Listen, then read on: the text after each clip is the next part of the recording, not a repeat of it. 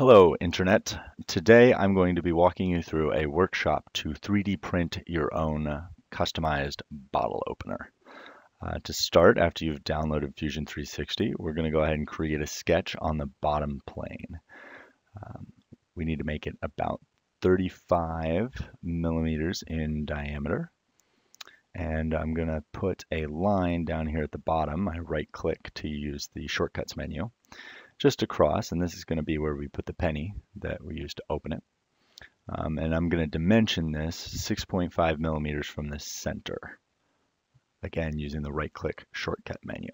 When I'm done, I hit stop sketch, and then I'm going to use a press pull on the bottom section of that.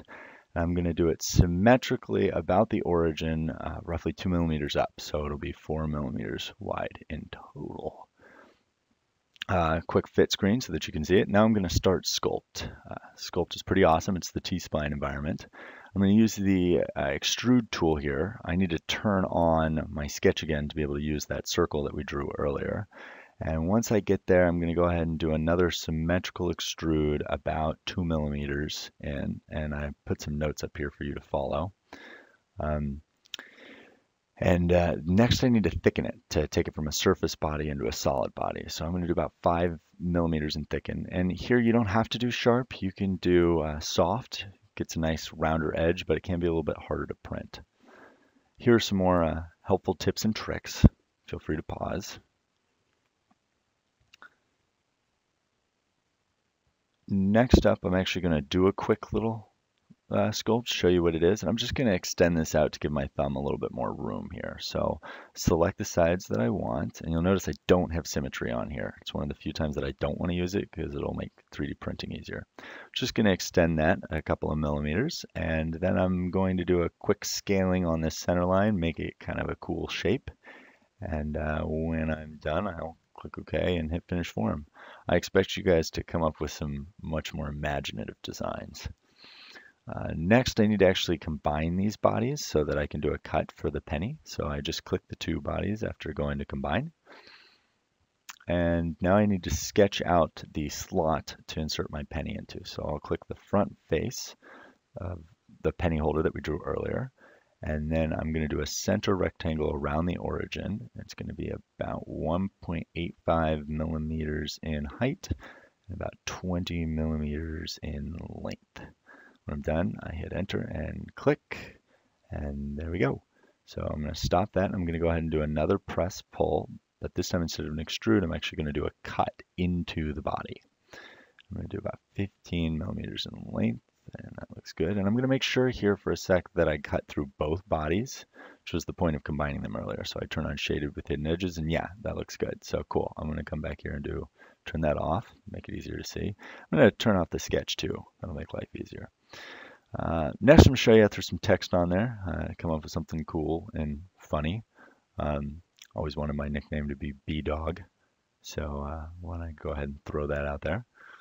Type that in, and you got to be careful with text in 3D printing. If you make it too small, it's not going to print very well. So even 5 millimeters is too small, but I'm just going to throw that on there. And when I'm done, I will click OK, stop the sketch, and I'm going to do another press pull up. Let's say about 1 millimeter. Okay, cool. That looks good. All right, make sure that it's a join, so that way all the bodies are together. And all right, it's looking pretty good.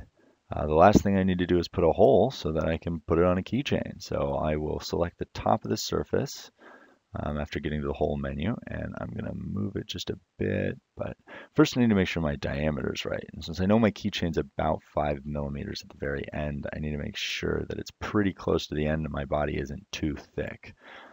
I'd have to do some finagling with the hole if I needed to fix that. So cool. All right. When I'm done there, it's looking pretty good. I'm going to go ahead and save it.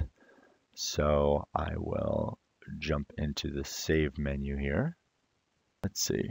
All right. So I'm going to put it in the San Diego Workshop project, and I'm going to put it in the completed design folder. And I'm just going to use my first name, last name, and make life a lot easier. Cool.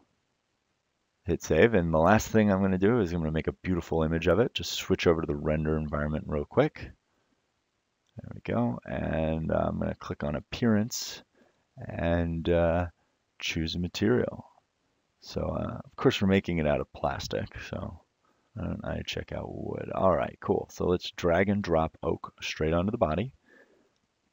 And then when I release, it covers it in oak, and that's awesome. And I can play around with the angle and the camera, or I can just go ahead and do a ray tracing. It always starts on advanced. Cool. I'm just going to do a normal. And it starts to do some iterations, and after, yeah, in a minute it'll look really cool. But I like the way it looks now, so I can go ahead and just click the Save Image button and type in a name, and there we go. I've got a beautiful image that I can share with the world. 3D print the file. All right, that's everything. I'd love to see what you guys can come up with. Feel free to send them my way. Thanks for watching. See you next time.